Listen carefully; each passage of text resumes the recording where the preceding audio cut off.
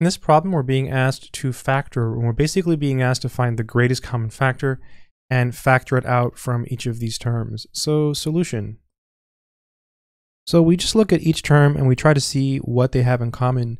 So as far as numbers, it looks like we have a 3 here because 3 times 3 is 9, and a 3 here because 3 times 2 is 6. So because there's a negative here, we're definitely going to get rid of that. So let's pull out a -3. It just makes it cleaner. Okay, as far as a's, we have an a to the 4th here, an a squared here, and an a cubed here. What they all have in common is a squared. So let's go ahead and pull out an a squared. So I'll put that here.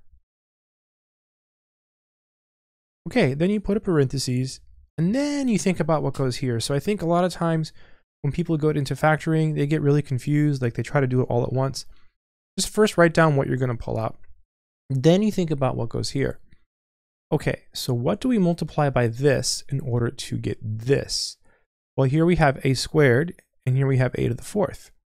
So we just need an a squared. And then what do you multiply by this in order to get this? Well, here we have 9a squared, here we have -3a squared. We're just missing a -3. And you should check all of this, right? -3a squared times a squared. Well, you multiply the a squareds and you add the exponents. 2 plus 2 is 4, and so you're good. Same thing here, -3a squared times -3. The -3 and the -3 are going to become a +9, and then you have the a squared here already. Over here, it's a little bit trickier. We're trying to get a 6. It's already negative. This is negative, so this is going to be +2. That's going to give us the -6, right? -3 times 2 is -6.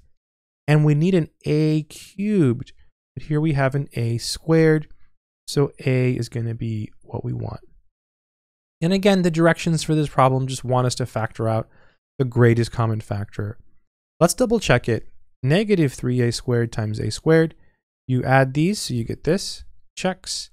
-3a squared times -3 is going to become a +9a squared. Checks. -3a squared plus 2a. When you multiply these, it'll become a -6. And then the a squared and the a will give you an a cubed. Checks. I hope this has been helpful. Good luck.